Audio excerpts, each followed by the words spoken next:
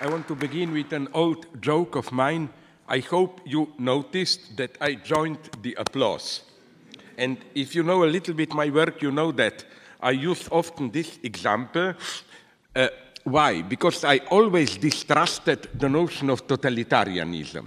I'm not trying to save communism in comparison with fascism, that it's somehow better. I'm just saying that one should be very attentive to the distinctions between the two. What always fascinated me, I'm sorry if some of you know this example of mine, is this. Look at the old documentaries. You find all of them today on YouTube. When a fascist leader, after finishing his speech, receives applause, he just stands and receives the applause. A Stalinist leader always joins the applause. It's a totally different subjective position. The message of, and this doesn't make it any better, the message of Stalinist leader is, I'm one of you. It's not really about me. We all serve the cause. You know where you can find this difference also? I was shocked, and this is not, again, communist propaganda. On the contrary, I found this detail in a book very critical of Gulag. Simply, the title is Gulag and Applebaum.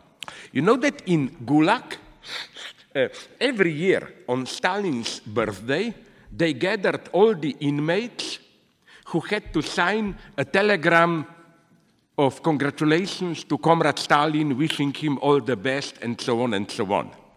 Of course, it was a ridiculous ritual. It was not serious. But the point is, why this ritual? Because just think about it. You cannot even imagine such a ritual in Nazism. On Hitler's birthday, to gather all the inmates of Auschwitz and make them sign a congratulation message to Hitler, it's meaningless. Another point, the Stalinist show trials, you know, where the tortured prisoners admit, yes, I collaborated in a plot to overthrow and kill Comrade Stalin. Such a thing cannot happen, doesn't have any place in the Nazi or fascist universe. Hitler could have easily done the same. Select some visible, important Jewish figures and claim there is a plot again, and you torture them to confess. It's meaningless. Why? Because, and that's the tragedy, I'm not saying which one is better, because in Nazism, that's the horror of it, apropos Jews, they are guilty directly for what they are. All you have to prove is that they are Jews. You then have to prove what they plan to do and so on. On the other hand, what makes Stalinism so mysterious almost is that these Stalinist enforced confessions project onto the prisoners a strange duality.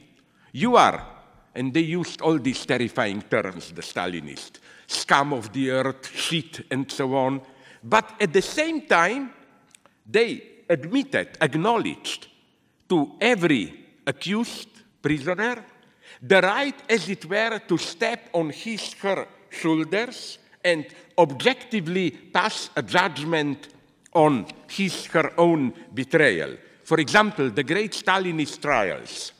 You have there Bukharin, I don't know the big traitors for them. The prosecutor asked them, how did you become an enemy of the people?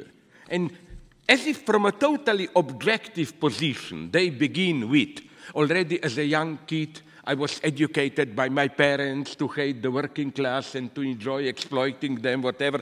But you see the paradox. You are pure shit, nobody, but at the same time, you still participate in universal reason from where you can see what shit you are.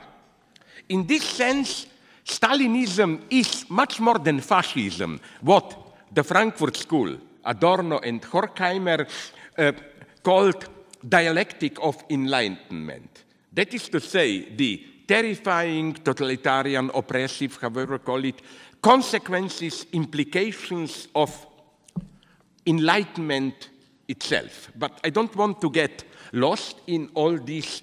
The reason I got lost in this little improvisation It's just to let you know how I like to proceed. Take some small, insignificant details. Oh my God, look Stalin's documentary. He stands up and joins the applause. Hitler doesn't. And this is for me the proper Freudian reading, through this type of details. And then from this you pass, or you see the universal feature in its abstraction, precisely.